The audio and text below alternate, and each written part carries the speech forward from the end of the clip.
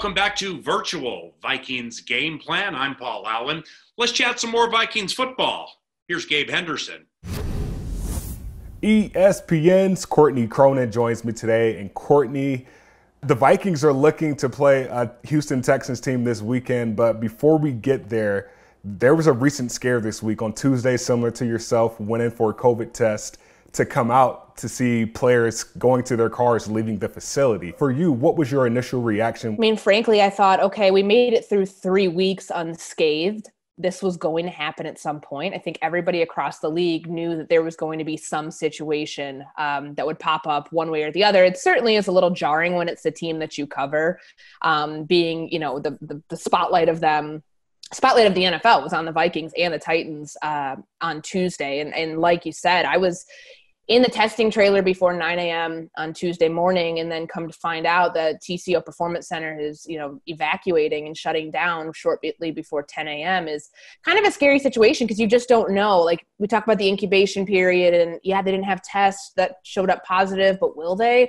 Honestly, I think the team's response, out of the abundance of caution, the Vikings could not have handled this better. They're not the ones who put themselves in this situation. I think truly, from what we've seen, it is a little bit of a negligent act. People I've spoken with from the Vikings organization are not exactly thrilled that the Titans still traveled in spite of everything that went on.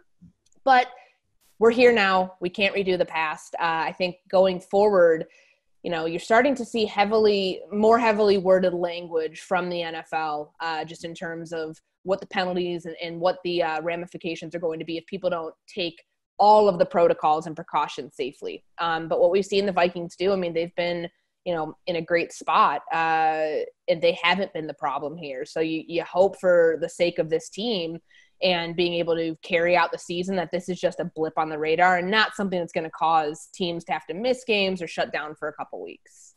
Well, the goal and the plan is for the Vikings to travel to Houston this weekend to face the Texans. And speaking of the Texans that are 0-3 right now, similar to the Vikings, what stands out to you about this game? I mean, it's dire time for both teams to be able to bounce back and win a game. And you saw how close the Vikings were last week against Tennessee, and that it came down to, can you get your team into field goal range? And they couldn't. I mean, the Houston Texans too were up on the Steelers big at one point, and they gave that game away. Somebody's going to be 0-4 after the first quarter of the season, and that is a tough hole to climb out from. So I think the sense of urgency is going to be there for both teams. And just playing it locally here in Minnesota, they were really close to winning a game, and the difference between 1-2 and 0-3 is very big. And so is the difference between 1-3 and 0-4. For sure. And we know Deshaun Watson not off to, the best start of his career, 4 touchdowns, 3 interceptions. So how can this Vikings pass offense try to take advantage of that with him not being the Deshaun Watson we're used to? Yeah, I think you could potentially get into a shootout here.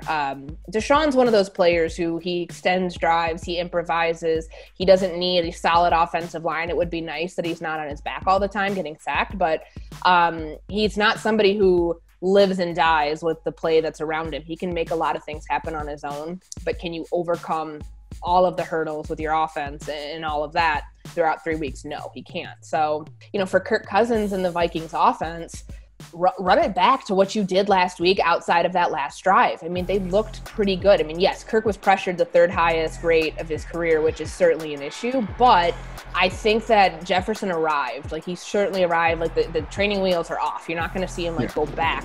And while 7 catches, 175 yards might not be the every week performance, you have a dynamic playmaker.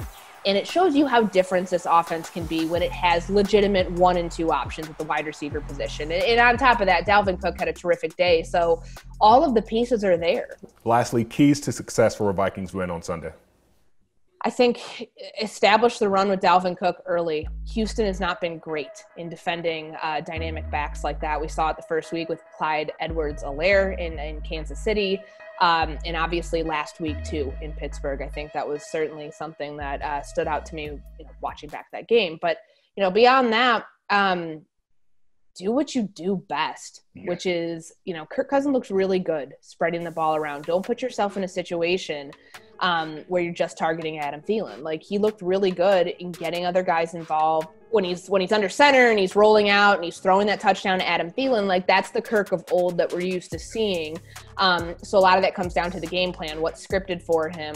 See big days from guys like Dalvin Cook, Justin Jefferson yet again. And I think on defense, I mean, Mike Zimmer has, candidly admitted it's still work in progress. And they have, in his eyes, his DBs have shown improvement throughout the first few weeks. Maybe if you get a Mike Hughes or a Cam Dantzler back this week, that could help that unit for sure. But you're still going to be dealing with lumps. I mean, we don't expect Danielle Hunter back anytime soon. Anthony Barr's out for the season. I think it's kind of learning how to deal with those losses, which might actually take a couple weeks. Yep. But if you do see improvement, you're trending in the right direction, that maybe you can steal one on the road here and kind of get some morale and momentum going back at home. Thank you, Courtney.